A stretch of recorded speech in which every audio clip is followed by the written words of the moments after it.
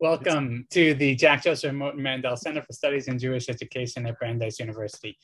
We are delighted to welcome you today to our event to celebrate the publication of this wonderful new book, My Second Favorite Country, How American Jewish Children Think About Israel by Sivan Zakai. I'm Jon Levisohn. I have the honor of serving as the director of the Mandel Center.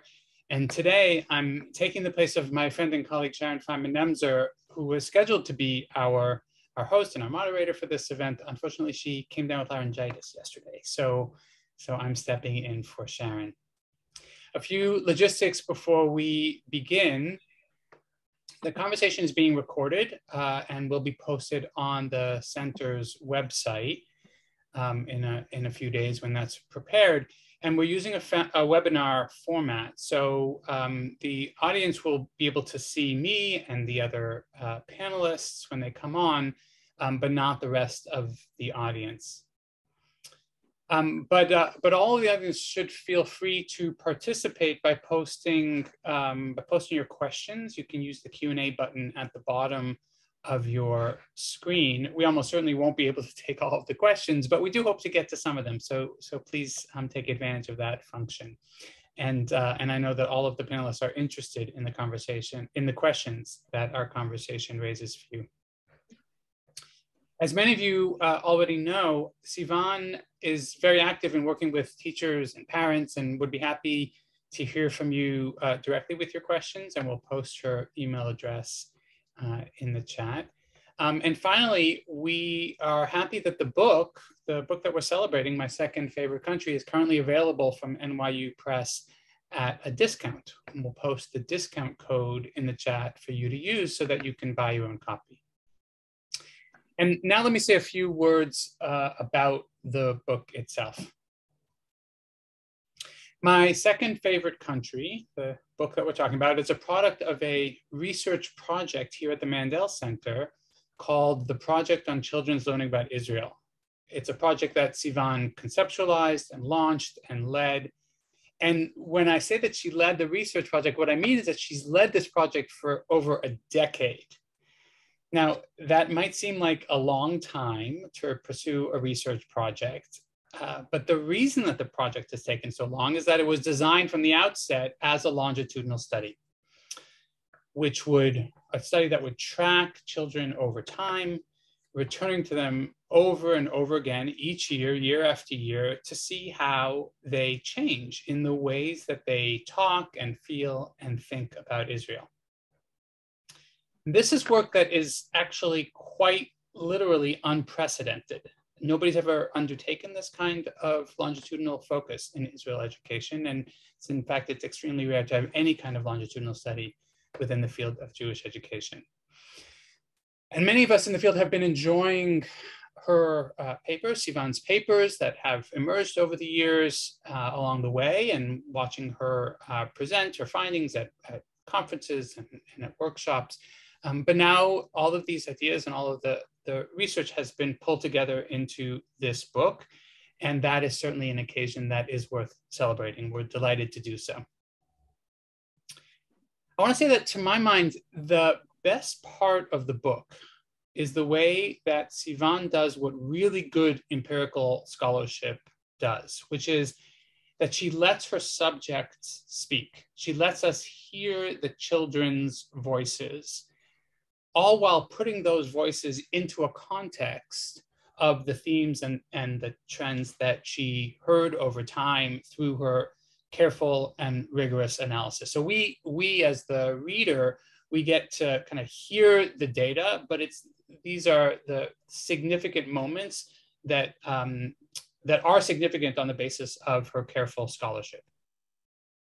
The book provides windows into the children's thinking about questions of identity and community, about conflict, about patriotism. It also presents a broader argument about a different way of thinking about the whole enterprise of of Israel education. And I hope we'll have an opportunity to hear about that in the course of the time that we have together today. Now, we've gathered together a wonderful group of people to be on our panel today. They're all incredibly smart, they're incredibly experienced educators. These are people who have written about Israel education and also done a lot of the work themselves. So first, of course, on our panel is our author, Sivan Zakai. She is the Sarah Lee Associate Professor of Jewish Education at Hebrew Union College Jewish Institute of Religion in Los Angeles. She works with educators from early childhood on. She's also, as I mentioned before, she's also developed a practice working with parents as well on some of these issues. I also mentioned she serves as the director of the Children's Learning About Israel project, and she also co-directs a different project called Project Orly, Research and Leadership in Israel Education. Next, Keren Fraiman is the Dean and Chief Academic Officer of the Spertus Institute for Jewish Learning and Leadership in Chicago. Keren comes from a background in international security. She did her doctorate at MIT. Before that, she served in the IDF. But since 2014, she's been working in the field of Israel education in various ways at Spertus, at the I Center, at Hillel, and elsewhere. And Keren also has a chapter about Israel educators coming out in a book about Israel education, a different book about Israel education that Sivan is co-editing. That's going to be an edited volume, which will be published, we expect, sometime next year in 2023. Robbie Gringras is coming to us from Israel, where he works as an independent writer, an educator, and a performer. For a long time, he was the artist in residence at Makom. And more recently, he's been working on a new initiative with Abby Dauber-Stern, trying to help people to argue better. He and Abby are co-authors of a really interesting new book just come out called Stories for the Sake of Argument. And finally, Jonah Hassenfeld is the Director of Learning and Teaching at Salma Schechter Day School here in Boston. Jonah spent a couple of years developing new educational initiatives at the Mandel Foundation. Before that, he worked at Gann Academy. Among other things, at Gann, he worked with teachers to help them to become investigators of their own practice, including getting them to learn more about what their students were actually thinking. Jonah did his doctorate at Stanford with a focus on Israel education and history education. And he has a chapter about Israel education coming out in a different volume, a book about Jewish day schools that I am co-editing with my colleagues, Jonathan Krasner and Sharon Avni. So as I said, these are all very accomplished scholars and practitioners. I'm also very, very happy to say these are people with whom I have been in conversation about the teaching of Israel for a decade or more. And so it's really wonderful to have all of you with us today. Thank you all for being here. I'm going to start things off by asking Sivan to tell us more about the project and the book. Sivan, tell us what motivated you to undertake this study. Who are these children that you studied over this decade or almost decade?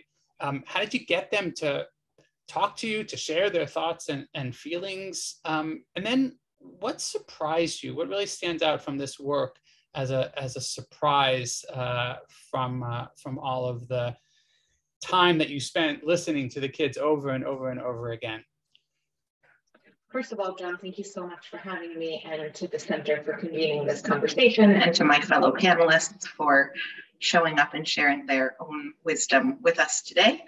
And also thank you to the Center for supporting this research project over the last decade. The original impetus behind undertaking this project came from a workshop that I was giving for a group of teachers in Israel education, which I thought I knew a lot about at the time. And there was a conversation that was happening between three teachers, one of whom worked at the elementary school level, one of whom worked at the middle school level, and one of whom worked at the high school level. And they could not figure out what constituted developmentally appropriate conflict education. And they turned to me and they said, wait, which grade is it? Like, when can we do this? And I thought, I have no idea. I do not know the answer to that question, but I know how to find out the answer to that question. And I know who needs to tell us the answer to that question, and that's not us, the talking heads of Israel education, but children themselves. And that was really what started me out on the initial process of investigating children's thinking, feeling, and learning about Israel over time. It's really, really hard work, not just to follow kids over time, but to do the initial setup to get kids and their parents to agree to a multi-year commitment. And I am so, so grateful to the kids and the parents of the kids in this study for agreeing to let me learn from them for so many years. These kids are all kids that I originally got contact with through 3 Jewish day schools in the Los Angeles area. I want to be clear, though, that this is not actually a study of day school students. This is a study of children who I've been following over time in the many winding paths that their lives take. So some of these kids have primarily attended suburban public schools or charter schools. There's a kid in the study who's homeschooled. There's multiple kids in the study who have bounced back and forth between different kinds of schools over time. They're all kids from the Los Angeles area, and they're all kids who have been getting a Jewish education of some form throughout their childhood. Although the places and ways in which that Jewish education has happened has varied not only between the students, but also in some cases in a single child's trajectory over time. The thing about Los Angeles is not only is it the 4th largest Jewish community of the world, but it's also the most diverse Jewish community anywhere on the planet. And the kids and parents in this study come from a lot of different backgrounds. The parents of the kids in the study were born in 8 different countries. If you look to their grandparents, that you double that, they were born in 16 different countries. 6 distinct languages are spoken in the children's homes: Hebrew, Farsi, French, Spanish, Czech, and English. And those are just the primary languages. They all live in Jewish communities that are really fluid in terms of the cultural and the religious backgrounds of other Jews in those communities. Sivan, so I just want to emphasize, so you're talking about the diversity of their backgrounds, and that's enormously important to you. And at the same time, you were not somehow seeking for a representative sample that somehow matched the general American Jewish population. That wasn't the goal at all. No, and the reason that wasn't the goal is because that's actually not possible in this kind of research to follow kids over time. What is possible is to cast a net and to see who is willing to play ball for so many years. Yeah. Right, I do not make any claims that this is a representative sample. That's not really a possible thing to find in the context of this kind of research. But I do want people to know that this is not one kid replicated a bunch of times. These kids are different from one another in all sorts of ways. And that matters because children's development itself is both idiosyncratic and common. All children are unique and special and wonderful in their own ways, and children often follow common patterns of development. And the goal of this research was really to capture both of those. How we investigated with the children over time, and by we, I mean myself, but also a team of research assistants led by Hannah Tobin-Cohen, who I know is with us today, who really worked with the kids year after year. And we asked a whole bunch of open-ended questions. So some of these are pretty simple questions. What is Israel? Where is Israel? When you think about Israel, what does it mean to you? We also asked a whole bunch of playful questions, like if an alien came down from outer space and knew absolutely nothing about life on Earth, but did understand English, how would you explain to this alien what it means to be Jewish? What it means to be an American citizen, what it means to be Israeli.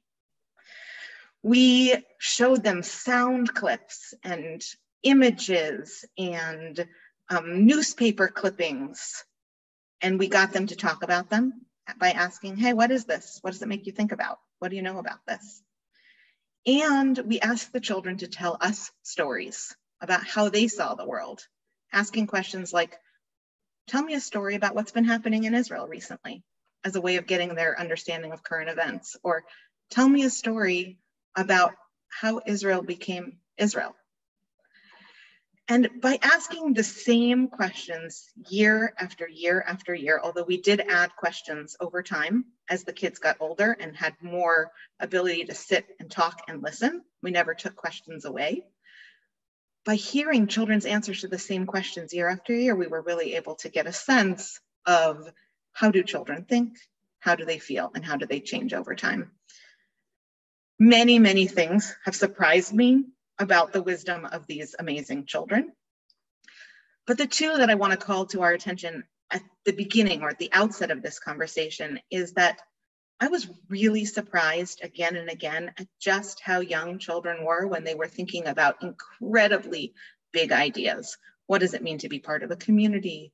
What is conflict? How should people live together in society? What does it mean to be Jewish? Children were thinking about these really big questions from a very young age. And the other thing that really surprised me and continues to astound me is how much of children's understanding about Israel came from places outside of formal schooling. I knew and expected kids to talk about things that they might have learned from their rabbis or teachers, but also they talked about learning from their parents and their grandparents and a lot from the internet and from social media and from their peers. And really children's understanding is constructed by piecing together sometimes really tiny discrete bits of information and trying to create a bigger picture in their own heads about the connections between the things that they learned in all of these places. So that's great, Sivan. So I want to just clarify, when you say that how young they were when they were, how much they spoke about complicated questions, about conflict, about political tensions, you weren't asking them about those topics. So how did that emerge? You said, tell me a story, and then what happens? Yeah. So I would say, hey, tell me a story about something that's been happening in Israel recently. And the kids would start by saying around second grade, hey, I want to tell you about this war that's happening in Israel right now.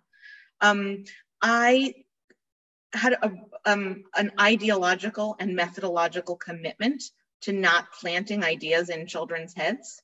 So all of the research was constructed in a way, I kind of imagine it like a big funnel. I would ask a big, broad question, and then a kid would say something, and then Hannah or I would say, okay, based on that thing you just told me, can you tell me more? And we would dig then into their understanding of particular ideas, but only mirroring the language that the kids had already used, trying to get a sense of what they understood, what they thought, what they felt. Right. And so similarly on the second point, the second point of surprise, you weren't asking them, where do you consume media? You were asking these broad questions and then listening carefully or analyzing the data very, very carefully to see what they reported and where they reported those things came from, right? Yes. And sometimes we did ask kids, wait, where did you hear that? How did you learn that? Yeah. For sure, as a follow-up question, especially for the things that we were surprised to hear them talk about. But this was a lot of careful listening to a group of kids over the course of a decade. And if you give children a chance to share their thoughts and feelings in a non-judgmental space where you're not trying to say, here's what you should be thinking and feeling, but just, hey, actually, you're the expert on your own life. So can you teach me how you think and how you feel? Then kids are willing to talk a lot. They talk more as they're older, but even the kids when we had them in kindergarten were able to share quite a lot of their own thinking with us. Yeah. So this is not a study of, kids' use of smartphones, but you heard a lot about their learning from technology, either their own, sometimes their parents, right? As soon as they turn from sort of oral listeners to learners to textual learners, then they start to access material through their smartphones. Yes, that's right. So there's a transition that most kids make somewhere between second and third grade. a transition that literacy experts call the transition between learning to read and reading to learn. Although of course we know that even younger kids also read to learn, but once kids are fluid readers, they are picking up information from a whole bunch of different spaces. In the aftermath of the 2014 war, kids were talking to us about watching over a parent's shoulder as the parent was scrolling through Facebook and then saying, hey, I saw this headline, I'm gonna go do my own independent search. My parents don't even know about that, by the way, because I was really curious and no one's talking to me about this stuff. So I kind of want to learn about it. And kids were learning all sorts of information from sites that were not intended to be places for children's learning, and yet nonetheless were very, very important for children's learning. Right, right. And that learning, you know, they learn all kinds of things. They learn good things, they learn bad things, they learn accurate things, they learn inaccurate things. They understand things well and they misunderstand things, kind of like the rest of life. You know, at certain points in the book, you make the analogy to sex education. So there's a lot to be learned there as well. I want to bring in our panelists now and turn to each of you to hear some of your thoughts, your reactions, and including also your questions for Sivan that were raised by your reading of the book. So Karen, why don't we start with you? What are some of the things that stood out for you as you encountered this book? Maybe questions that it raised for you. Sure, thanks, Jon, and thank you, Sivan, both for including me in this panel, but also for producing this wonderful book. I think that I deal mostly in the world of conflict education, and while Sivan's book, I think, initially didn't seek to start there, some of the insights are the things that really stuck out to me.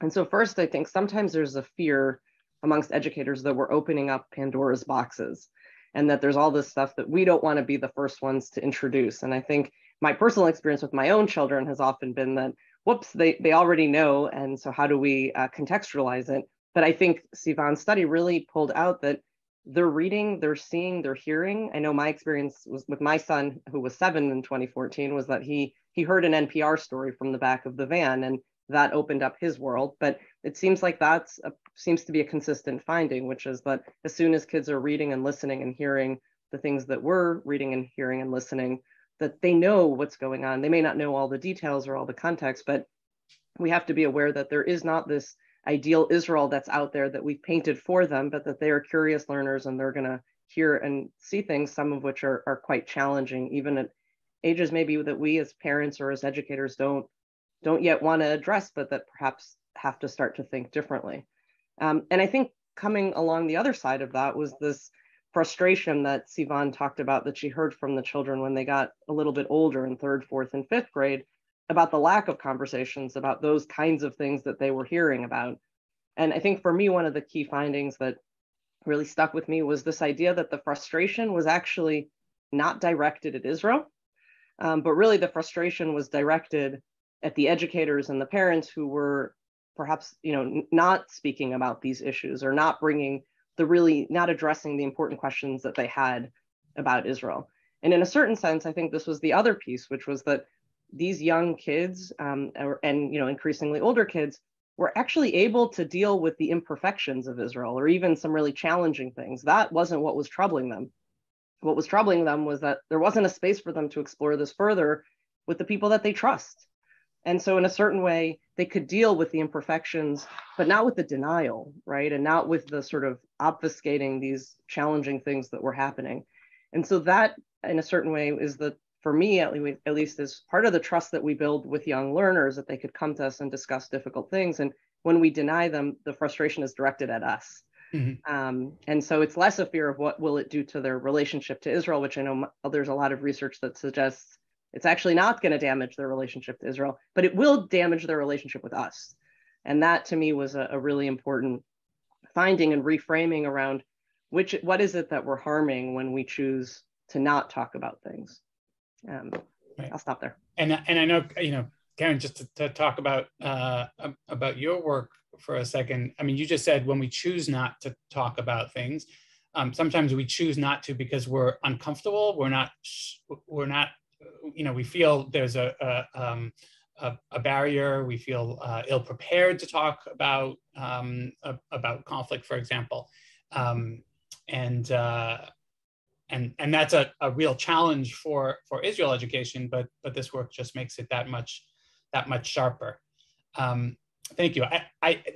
There's a point here about, Sivan, you write in the book about the similarity between the phenomenon that you found, that kind of frustration, between that frustration and the "You Never Told Us" campaign, the kind of hashtag "You Never Told Us" campaign. Maybe we'll have a chance to circle back to that later, the similarities and the differences between those two phenomena.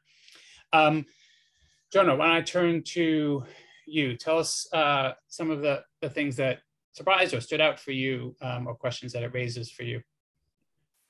Sure, thanks, John. And it's so wonderful to be here with everyone.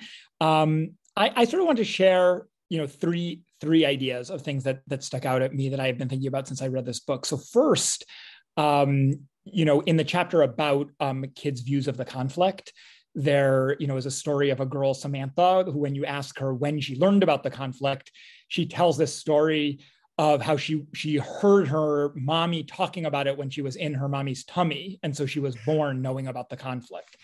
And I think for me, that really stood out in the spirit of, Peter Berger's book, The Social Construction of Reality, that for this child, the conflict for her is just part of the fabric of her reality. And she doesn't have any account really of where this knowledge came from. And I think that made me just think deeply about, Israel education, but Jewish education in general, and kind of what are the things that our children grow up with, feeling are part of their backdrop. And I think that certainly ties into Keren's point of this fear that educators have that we are going to reveal something to kids. I think no matter what topic we're talking about, we are giving ourselves way too much credit for being the people who reveal things to kids. And, I find, after reading Sivan's book, I find myself now really asking my own children a lot of open-ended questions to try to plumb the depths of their reality and how that reality is constructed. And so I think that in the case of the conflict as being part of young American Jews' reality, it's a fascinating point that we could talk about. And also, I think when we think about all the other things that we worry about exposing or not exposing our children to, it has this broad applicability, I think, beyond, the narrow case of the book. The second story I kind of wanted to highlight also follows up on this idea of what don't we tell kids about? And and when I was in grad school, I did try to have a lot of conversations with undergrads, about this sense of disillusionment that they found when they would take an Israel studies class and find things out. And I actually found that when I pushed them, it often turned out that they weren't as disillusioned as they said. So, there was one student who I talked to who said oh, I never heard about, some of the, troubling events of the war, the 1948 war until I took this class. And then I started asking, well, what about in high school? Did you ever have a chance to learn about this? And the student said, one time I had to do a book report and I did this book report about Deir Yassin, and my teacher told me, you can't write about this. And so then I said, oh, but you did actually read about it in high school, and then as we sort of played it out, I one thing I really wondered about is this sense of disillusionment. Is it actually about knowledge that kids don't have and then do have? Or, I'm sure there are other possibilities too, but I also wonder, is there something about the developmental story you tell about Israel that is really just a story about human development? That all kids at various points are going to feel the sense that their elders disappointed us. And that in this particular case, that finds expression through the lens of Israel education. Because honestly, as a professor of mine, Steve Zipperstein, once said to me, there really are no taboos left in American Jewish life, except maybe Israel. So if a kid wants to push adults' buttons, the best way to do that is by taking, a critical of Israel point of view. And maybe, 100 years ago, that would have been, eating a cheeseburger, but like nobody cares about that anymore. So I find myself thinking like the second big question I have is like, what is the resonance of this book for kind of how we think about developmental psychology in general, and kind of how these kids are using Israel as a way to fuel their own their own development in some ways. And I think there's a lot to explore there. And then third, and this is the last thing, I have been thinking a lot about what this book says to the current moment in American politics, and thinking about what are the lessons of this book for how we understand any controversial issue. So I am I work in a day school. I'm a day school leader, and I have parents. Many parents call me about our social studies curriculum. And I think the debate about critical race theory or how we should tell the story of American history plays out in day schools just as it is playing out in schools across the United States. And I find that the terms of the debate are just almost exactly the same. And seeing how, the students that I work with, who are really the age of the students in your study, they're doing exactly the same things, I think, with American history now as the students in your study are doing with the history of Israel. And this book has led me to ask them questions. I teach a current events class, so it's not a rigorous study, but asking them like, tell me the story of America. Like what are the things that stand out to you in that story? And they just do exactly the same things in my experience, and there are kindergartners, who will talk about slavery, and they won't necessarily ascribe it the significance that it has in the full social discourse, but they know that American history is contested. And so I just found like it just an enormously fruitful direction to go in for us to think about the relationship between the contemporary moment in American politics and Israeli politics, and kind of what the book has to say to all of those things. Yeah, and Jonah particularly, and Sivan actually writes about this, about the ways that educators are in a really tough spot, right? That in some ways, the rational thing for educators to do is to retreat, to say, no, we're not going to talk about controversial things. Like, I'm not going to get myself in hot water by talking about controversial things. I'm going to stick to the kind of the safe territory, the consensus, the places where and Sivan's book documents that the research documents that no, the kids are desperate to have for some frameworks, not to be told what to think, but for the places, for the settings to be constructed to help, to give them the opportunities to work through these ideas. And I think you're exactly right that it is as relevant for American politics as it is for Israel. Robbie, turning over to you, tell us about some of the things that stood out to you. Yeah, thanks for having me. And I've loved the book. I've loved following Sivan's work from the moment she started talking about it, and it's been great to read it all together and to see where the thinking has led her. I just wanted to follow on, I guess, from something that Jon and Jonah and Keren, you've been talking about, that the other piece is the subject matter itself is not a consensus. So there's very little room for the educator to authentically avoid or only deal with issues of consensus when they're talking about Israel, because Israel itself is not in consensus with itself and is constantly changing in the way in which we're talking about it. And so to find that that broader perspective on how do we address things which are not in consensus. So that was like Keren and like Jonah, one of the things that really excited me was the final chapter, which to my mind seemed to be talking about how, I think the line is that they were not angry at Israel at all. They were angry with their teachers. And there's a lesson for us to be taking broader than Israel education, broader than Jewish education, and that kids need practice to gain the resilience of living with a disagreement. And then it takes time and years in order to get better at it.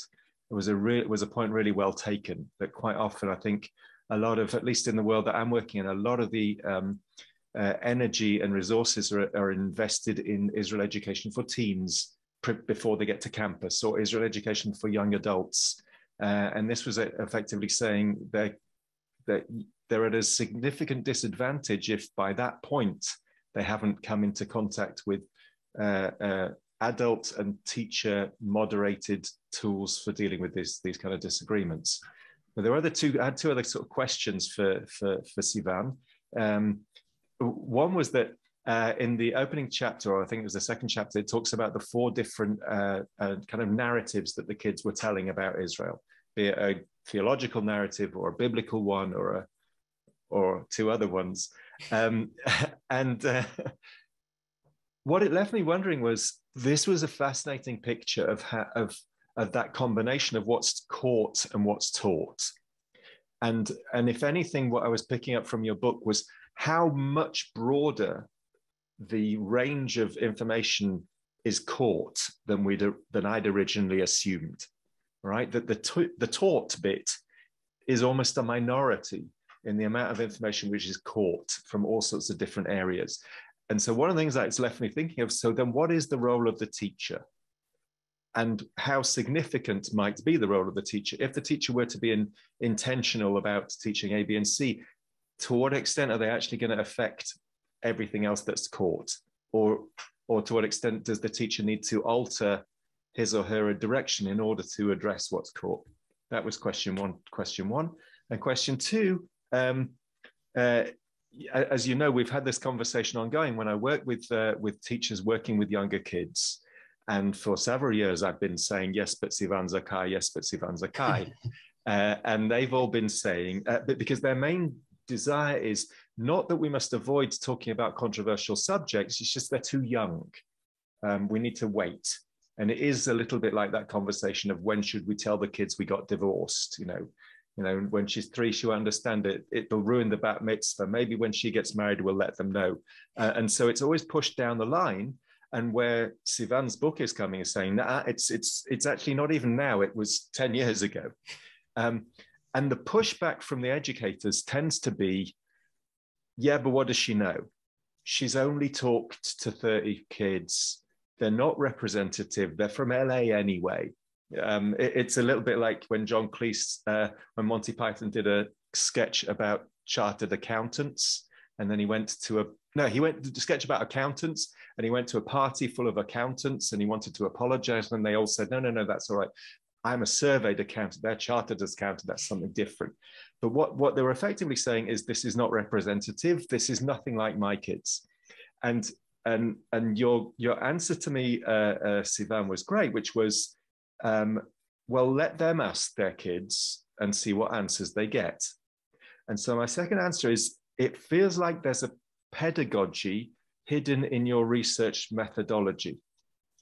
That it seems that there's something, you see, because I wouldn't trust some of these teachers to ask those questions, because they would ask leading questions of their children.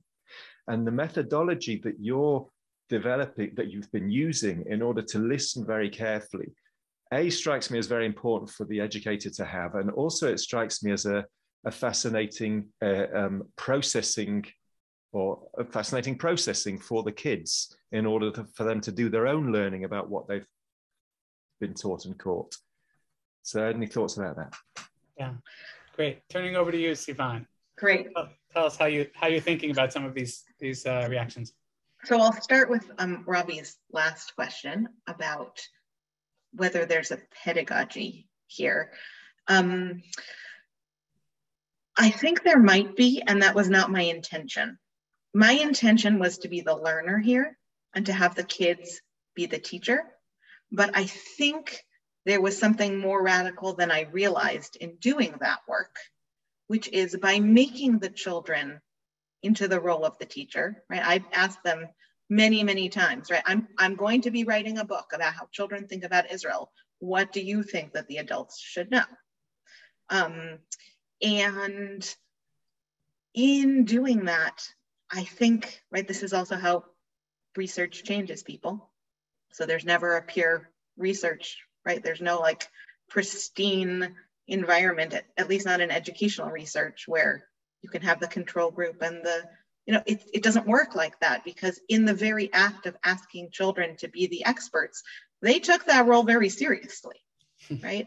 And that part, I think there is certainly a pedagogical lesson to be learned. And in many ways that alters that is my answer to your first question, which is what is the role of the teacher? If the child becomes more important in finding information and processing that information, and it's not just about what we as adults know and can convey to children, but actually about how children themselves construct the world, that radically shifts the role of the educator. Because, and we have known this for a long time, and there are people who are scholars entirely of this idea, right? Everything you need to know that's factual is already in the palm of your hand from a very young age, right? Kids have access to digital information.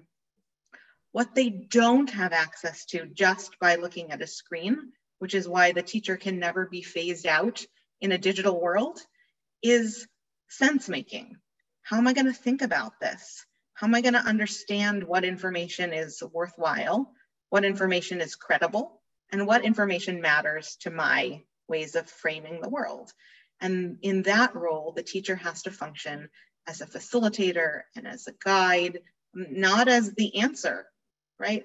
If you think about a common thing that happens in Jewish educational settings, an ask the rabbi, where the kids gather around and they look at the rabbi and they ask questions, and then the rabbi provides answers, right? I'm proposing an exact opposite of that, where we, the adults, ask questions of kids and then help them make sense of the things that they want to make sense of.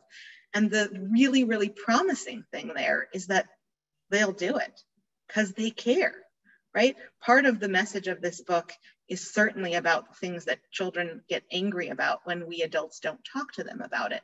But part of it is actually really, really hopeful, because they're invested, right? They want to know. They want to be responsible citizens. They want to be members of the Jewish community. This is not a story about young people's apathy or tuning out or not caring, right? Kids who are brought up in Jewish communities care about being parts of Jewish communities, but they also want to shape what that means. And they can only do that when they have help thinking through things. And that means that we actually don't need the answers. This is the other nice thing that we can tell teachers who right? You actually don't need to have every answer. What should be the final status of Jerusalem? What is going to solve the Israeli-Palestinian conflict? You don't need the answers to those questions in order to help children think through, what does the world look like? What might it look like? And how are we part of that? That's what kids are saying they want to know. So let me push on that. And actually, I'll open this up for everybody.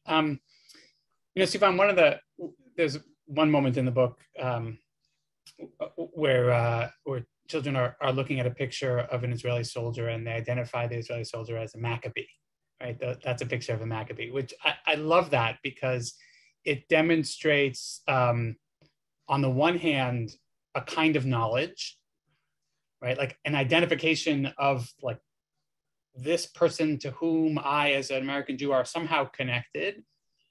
It demonstrates some knowledge of like a military context, and it gets it completely wrong, right? And you're very careful to also pay attention to the things that kids get wrong and when they get them wrong and how that process developed. So the cynic or the critic might say, there's all the stuff that kids don't know. Like, what do you mean make sense of the Palestinian conflict when they don't know? And you've documented this. They can't name the Palestinians. They can't use the word until a certain point when they start to. But don't we have to teach them? Don't we have to teach them about different kinds of Jews in the world, different ethnic groups within the Jewish community, so that then they can make sense of, they can start to do the work of making sense of internal Jewish conflict? Don't we have to teach them about I don't know, there's a really powerful anecdote about the encounter, one girl's encounter at the Kotel, when she finally discovers that the Kotel is not the Disneyland that she had been led to believe, but in fact, she has to be separated from her two dads and her brother in her experience with the Kotel. Well, don't we have to teach them stuff about Jewish religious practice so that she can even start to make sense of it? So there's a kind of there's a stance. Maybe it's an ideological stance that says, no, first we got to teach them some stuff before we can do this much more complicated work. And I'm curious, Sivan, how, I know you've thought about this a lot. I'm curious how you will respond, and also others. Yeah, so my first pushback against that framing, John, is your language start to. Don't we have to teach them this so that they can start to understand? And I would say, like, we're not the ones starting, right? Children, this is a larger statement about children's ways of thinking in the world. Children have agency over their lives with limits. Children have the ability to construct information in their own heads. They are doing this work constantly, and they are doing it from a very young age. This book focuses on kids from the age of 5 through the end of elementary school. But with my colleagues, Anna Hartman and Lauren Applebaum, we've also done a study of even younger children, 3- and 4-year-old Jewish children. And this idea that the stories of the Jewish calendar are located in Israel is an idea that Jewish 3- and 4-year-olds are already thinking about. So the first adjustment that people need to make in their heads is that we are somehow the sole or the primary catalysts, right? Actually, the children are thinking, and they're asking, and they're wondering, and they're piecing together all sorts of information. I'm certainly not advocating for substanceless education, right? Of course, people need to learn history. One of the questions I was asking in this book is, at what age can they understand what concepts? Of course, they need to learn geography and shifting borders and how borders are themselves political, not just geographic. But at what age do they understand these things? I myself was surprised, and I know some other people on this panel were surprised to hear that some of the things that we assume are the easy things are actually the hard things for kids, and vice versa. So this question of chronology, right? How much time between the Maccabees and the IDF? That is absolutely conceptually out of reach for many young children. Question about, like, how is the culture of Tel Aviv different from the culture of Jerusalem? Well, that is in every Jewish textbook, and every Jewish children's board book rests on this idea that we're going to go from Tel Aviv to Jerusalem to Haifa. Kids do not understand that kind of the nested nature of geography, where there's a site which is in a city, which is in a country, which is in a geographic region. Kids don't get that from a young age. But on the other hand, there's some things that they do get. So we have some really promising options for Hebrew language education, because we know, and the book doesn't focus on this in particular, but from a larger body of research, we know that children actually learn language better when they're immersed in it from a young age. 3 to 5 is the magic window in children's brain for language acquisition. And yet we're spending all this time with young kids talking about Jerusalem and Tel Aviv, right? So we have some mismatches between the kinds of things that kids do think about, but they want to think about big questions. And my other response to that, that framing, and I know, John, you were giving voice to a common challenge from educators, is again, why are we learning all of this? And who gets to decide? And I think that kids get to decide some of what they learn about and what they care about, and that we should be figuring out what parts of the information, right? Over time, they will construct a big picture, but what gets constructed at any moment, part of that gets to come from what children are ready to hear about and what they want to learn about. Great, thank you. Others, anybody want to build on that?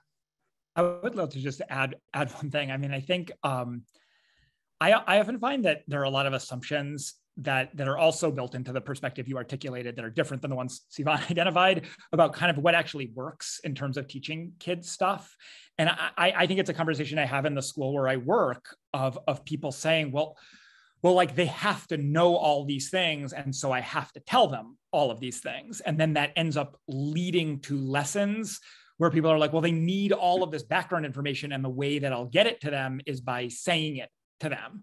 And then I often ask a question. So like, how did that go? Like, do they all know those things? And usually like when we look at student work and assessments, it turns out like that actually just doesn't work that well. Like I believe that you could get up and you could say, you know, actually like the Hasmonean revolt was in 167 BCE and the IDF is, you know, today in the 20th century, and most first graders are going to struggle even if you tell them that, right? And they'll still think that the IDF are the Maccabees. And I do think that like, it was interesting when, you know, in Robbie, in your comments, you were asking, is there a pedagogical agenda? And Sivan, you denied a pedagogical agenda. I actually think there is a pedagogical agenda, that a way of teaching kids is to care about what they think about things. You know, I think actually that's one of the lessons of the book, that if we want kids to know who the Hasmoneans are and who the IDF is, if we want them to have all that information, all those facts, the way to actually accomplish that is through this kind of constructivist process of trying to tell a story and then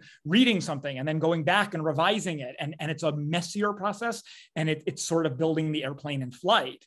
But I do think that we know that actually works better than trying to start with information and then only later get to meaning making. I think we know that isn't how humans learn. Karen, were you going to jump in? Yeah, I was going to jump in on, perhaps building on Jonah, but also highlighting a different tension, which I think emerges later in the book, between this idea that sometimes has guided Israel education around the connection of the learner to Israel, and perhaps more the cognitive or inquiry based, or, so it's not exactly affective versus cognitive, because I think Sivan's book highlights that in this inquiry, you have both affect and cognition. And so they are sort of intermixed, but sometimes there's also that sequencing, like first they should love Israel and then we can do these other things. And I think one of the key learnings of the book is around this notion that we don't actually determine the ways in which they're going to go through this process. And I think how do we guide or contextualize what it is that they are engaged in or curious about or thinking about. But I do wonder, as we think more broadly about this question of like, how do we manage this tension, or are there certain, if not things they need to know, but what then become the goals? Is it fully driven just by the things that they come into? And in the case of the kids that you were learning, at least as their starting point, there were a group of kids who were going to be highly exposed to many of the things that we traditionally think they ought to know about.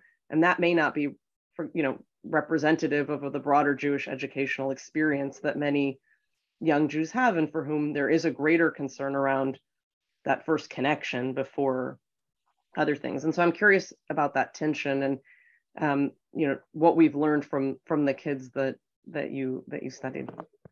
Yeah. So what would it look like, to redo this study or something similar with other populations, and to pay attention? Robbie, do you want to jump in? Yeah, I want to kind of slightly play devil's avocado here, because as in terms of information, I'm interested by that, because I was struck by this in reading in the book, and the particular example of the kid mixing up Maccabees and an Israeli soldier, because the discourse in Israel over the last 10 years makes exactly the same smudging, deliberately and consciously and theologically.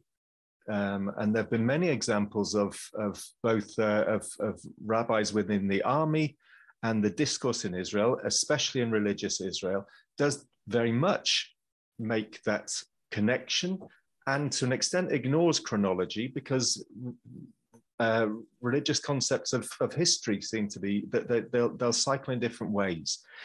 And that's what leads me to a question about this: what knowledge they should have or should be taught or whatever. My concern would be, and I have very little concerns about your work, as you know, but my concern would be that what they're ending up on doing, these kids, and working from what they know and what they're interested in, is they're going to end up, my concern would be that they end up learning about what Americans think about Israel, as opposed to learning about Israel.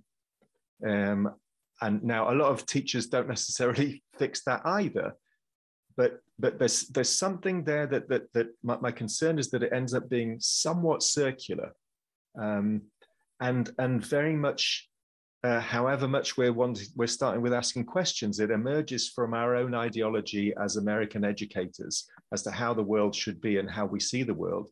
When in Israel, more and more people, it's not yet a majority, but it's coming, are seeing the world in very, very different directions and sights. And yeah, that.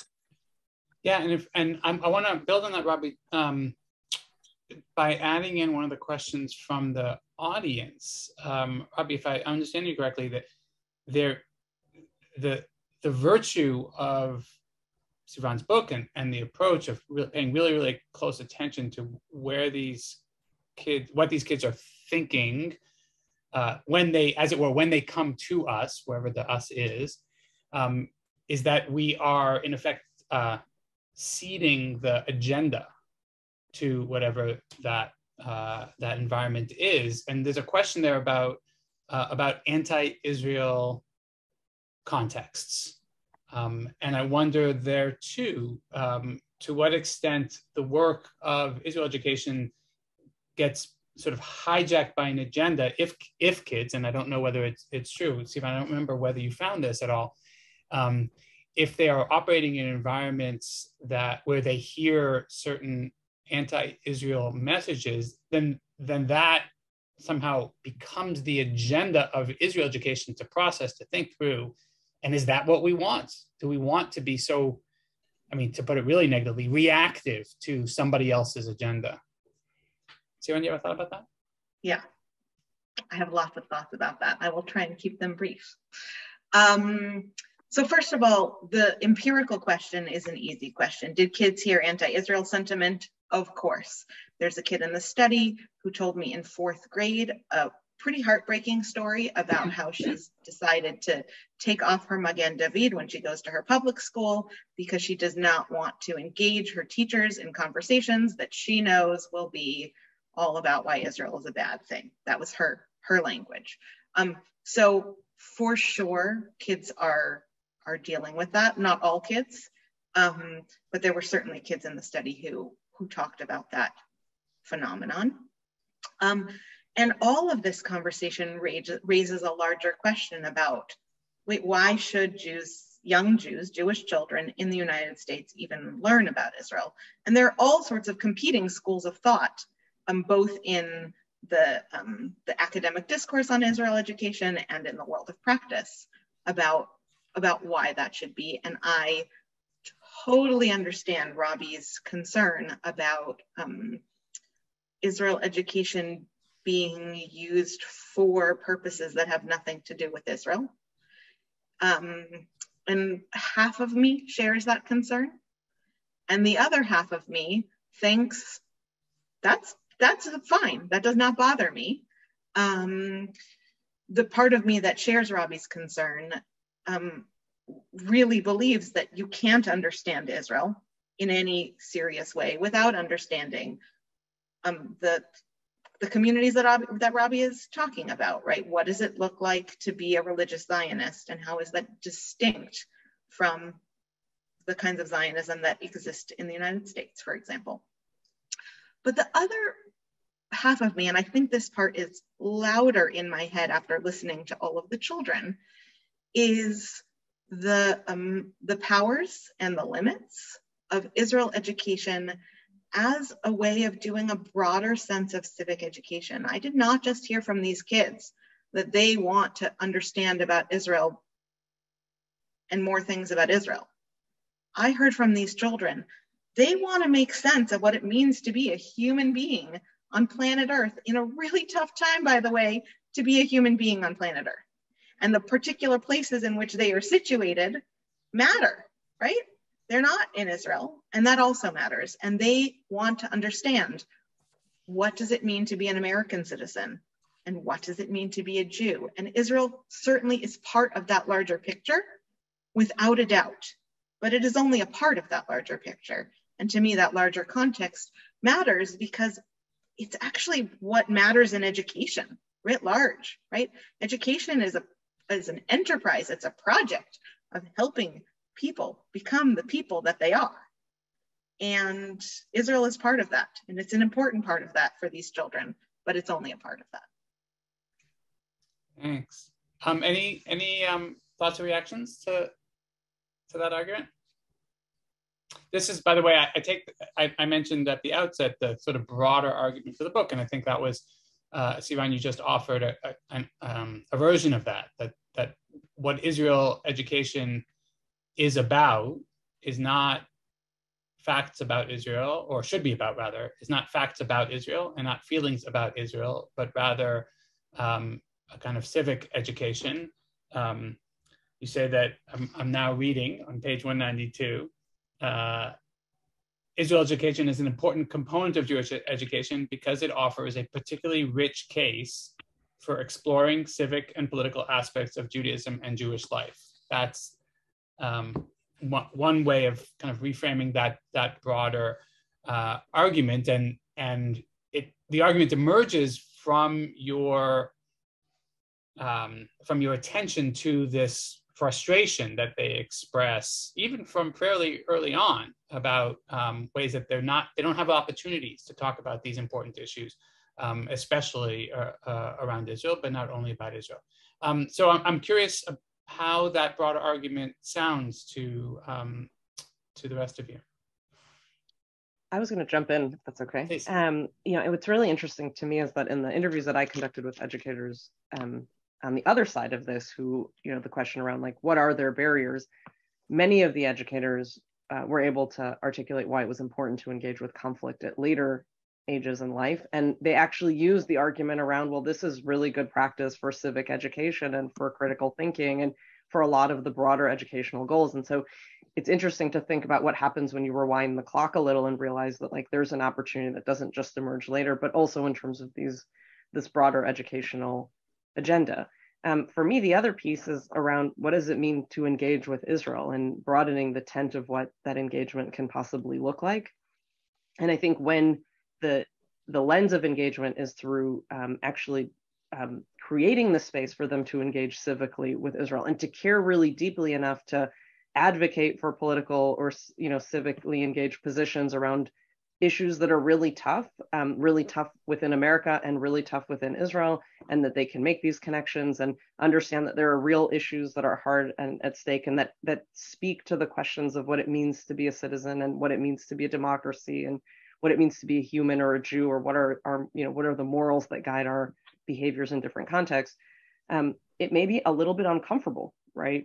Because it may not always be rosy, or it may not always be flowery, but it's real, right? And I think that realness really stands out in many of the comments, that either for the things they were curious about or the things they already felt that like they knew there was something there, even if they couldn't put all the details in, but they knew this was a real issue. And I think, for example, the Kotel story really highlighted that. Like, she understood in that moment that, gosh, there's a question of women's rights that is happening before her, or why are spaces segregated in different kinds of ways that she's uncomfortable with, and what does that mean personally, but also what does that mean at a national level in this place that's supposed to be so important and mythical and feels maybe not the place I connect to or that I'm struggling.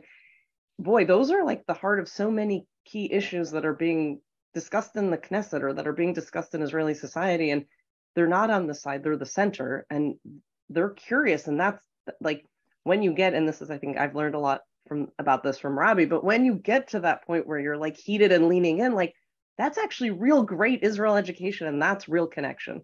And when you're sort of like, yeah, I can, fill in a map, and maybe I'm not sure that's not the part that sticks. And it certainly, like, the book really highlights that. Like, they weren't so excited about flags. They were much more excited, especially as they got older, about other stickier things. And Karen, as I'm thinking, specifically because you started by referring to your work with teachers, your interviewing of teachers, it's hard. If I'm a teacher, it's hard to take a step into that space. It's hard to take the step from saying to myself, look, my job is to learn as much about Israel as I can and to help my students understand as many facts as I can, or context or whatever, to saying like, my job is to hold this very uncertain conversation. I actually don't know where it's going to go, because that's the whole point of the conversation, is it's unpredictable. And Sivan calls it a prism question, right? Because it opens up so many important, differently colored possibilities. That's really hard. And it means a very different kind of teacher preparation. It's one of the questions that was asked in the chat. A very different kind of teacher preparation than simply learning a lot about Israel. Other thoughts? I'd like to jump in and share a story that is not in the book, because it was told to me not by one of the children in the study, but I had a whole group of shadow children whose parents and they themselves agreed to let me test questions on them. So they're not part of the research, but I've also followed these kids for a bunch of years. And I really want to pick up on that question, or that word that Jon just used about uncertainty. And like, we don't know where this is going to lead. Because to me, that is one of the most important things that I hear kids asking for. After the Tree of Life shooting in Pittsburgh, when the kids, I believe they were in 5th or 6th grade at the time, I asked a kid who, again, not formally part of the study, but a kid on whom I often tried out questions before I used them on the kids in the study. And I said, I had 2 questions. Is it safe to live in Israel? And the kid said, well, I mean, I know there's war and conflict, but I think it's a pretty safe place, especially for Jews. And then I said, and is it safe to live in the United States? And he looked at me in the eye and said, well, when you put it that way, if you really want me to talk about that, it's not safe to live anywhere. The planet is warming. There's gun violence. I see nothing but, like, you want to talk to me about an uncertain future? Like, that we can talk about. And I thought, how wise from this 6th grader, because part of what he was saying, and he literally said, you're asking me the wrong question. Because I think the question you should be asking me is not, is it safe? But how do we learn to live knowing that it's not always safe? And this obviously transcends the particular moment in which this child was saying it. And in light of recent events, it is like renewed heartbreak when I think about this child's answer to my question and his pushback against me. And to me, that is the enterprise, right? How do we support children to live in the world? And the world is an uncertain place, and it is a beautiful place, and it is a messy place, and it is a glorious place, and it is all of that. And helping children live through that, navigate that, and figure out who they are in that and who they want to be in that, that is the purpose. And so in that regard, it is about Israel education, but it is also beyond Israel education. Thank you, Sivan. We only have a few minutes left. I want to ask each of our panelists, before I give Sivan the final word, I want to ask each of our panelists briefly, when you think about who should read this book and what they should take away, I'm curious how you would respond to that. See, Robbie, can I call on you to go first?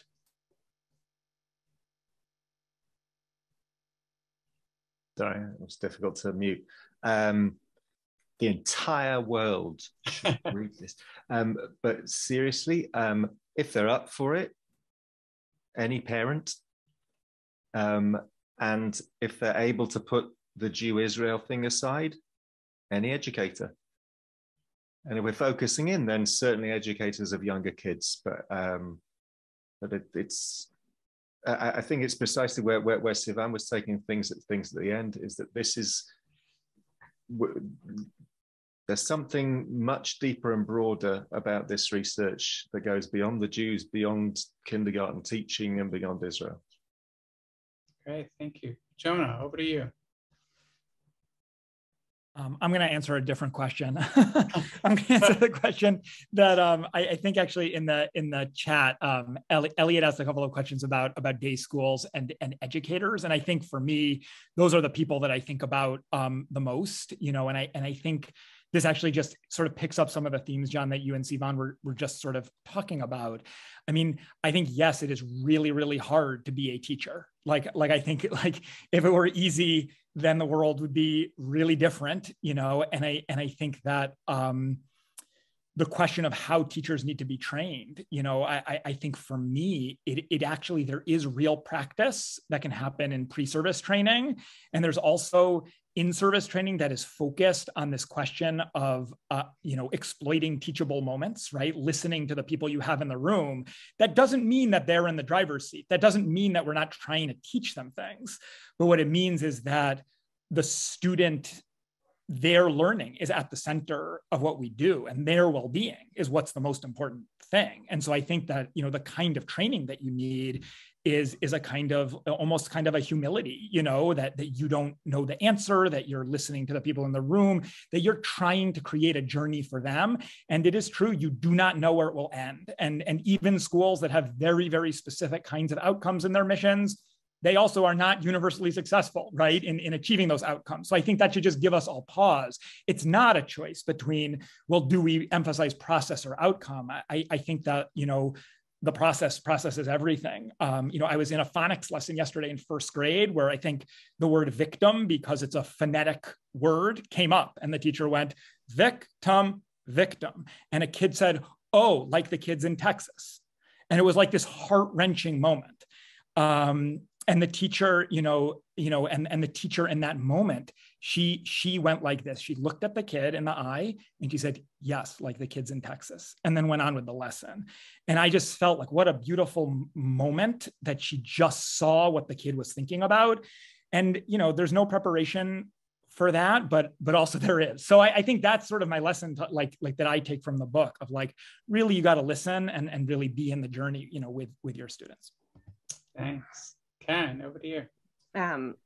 So I'm going to start where Robbie started, which is everyone. But I guess I'll start that I do think that for parents, it's an important lesson about Israel, but it's also just an important lesson about children and where they're at. And I think I've shared with the panelists here that my eldest child really changed the course of my career in many ways through the questions that he asked. But I know that that's true for the rest of them. And I think sometimes it's a healthy reminder of, how do we listen better and how do we know where they are? And I know that's sort of often the language that we speak about, but I think Sivan really demonstrates a method and a pedagogy for asking the kinds of questions that allow us to really listen differently and to be open to possibilities that we can't even exactly imagine, whether that's about Texas or any other thing that they've come across one way or another. I think the educational lessons here, I think, are really important for educators that are in this space, but I'd say I want to push it up, which is to say even those that teach college and high school kids should read this, because at least they know who they're getting when they show up, right? Because I think it would be obvious for kindergarten through sixth grade teachers to learn what the kids are saying, but it's also important for those who are getting them in high school and who might have questions about where their starting point might already be, or it's actually a continuation point. And I guess the final, I think this is also a book that can help reframe the broader Israel educational agenda. And here I'm thinking about educational leaders like Jonah and others in the space who get to decide and think about what Israel education ought to look like in their schools or in their institutions or in their summer camps. Because for me, I think what I've heard often is that educators who see this, who hear this, who actually know this, not the ones Robbie said originally were denying it, but those that see it are still frightened, are still worried, and don't always feel that they have the support of their administration and their lay leaders in having these kinds of conversations. And so they do pull back, or they are reticent. And so actually administrators and lay leaders ought to know that these are the conversations that kids are thirsty for. And then maybe they can help support the educators because that barrier is the hardest one to overcome. It's the who's got my back and what will happen when I get that phone call from the parent who maybe didn't want to have that conversation. And so for me, that's a systemic change that can happen from those that can read the book and see, gosh, these kids, we're doing them a disservice by not giving them the space to contextualize, to think through, to make meaning from the things that they're learning out in the world. And if they give that permission to their educators, what, boy, I can only imagine the impact that this book will have. Nicely said. Thank you, Karen. Sivan, last word over to you. Anything you're still trying to figure out? Thank you all for coming and for joining this conversation today, and especially thank you to the panelists. Picking up on a thread that both Jonah and Karen have just talked about, I want everyone who's here today to know that there are lots of people, including everyone who's on this panel today, who do serious work to support teachers in their ongoing journey, because of course this is hard work, and that is part of what makes it meaningful and uplifting, and like the best job in the world, being a teacher, and also the hardest and sometimes the worst. And so there's certainly, we have there are lots of avenues for professional support and professional development, and we all do that work. And then I would just say, as a kind of a parting word to any skeptics who are still listening and don't want to have these conversations with children, I would just say, Jon mentioned that I made this analogy in the book, but I will end with this. Israel education is a lot like sex education. You don't have to talk about this with the children in your lives, but they're going to learn about it, whether you talk to them about it or not.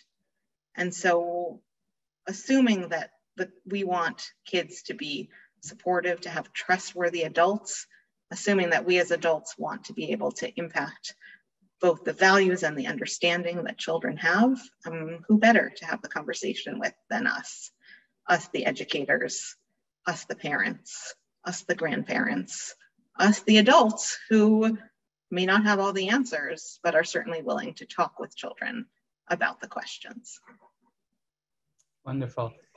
Thank you, Sivan, not just for the book, but also for your leadership of this project for these many years. Thank you to the panelists. Thank you to all who have come to join us. I want to remind everyone that the book is available for purchase at NYU Press. There's the discount code again in the chat. You should feel free to use that. I also want to encourage people to keep an eye out for the June newsletter from the Mandel Center, which will include links to videos from events we've had in the past year. We do have 2 upcoming events I want to mention. There are about 2 other books that are forthcoming. One will be an event for a edited volume from Diane Tickton-Schuster called Portraits of Adult Jewish Learning, which is coming out from a project by that name at the Mandel Center. We're excited about that. And the second forthcoming book is Joe Reamer's book called Making Shabbat, which is about Shabbat in American Jewish summer camps, which is being published in the Mandel Brandeis series in Jewish education at Brandeis University Press. Please keep an eye out for more information about those 2 events in the coming weeks. With that, thank you again, Sivan. Thank you to our panelists. Thank you all for joining us. Take care, be well.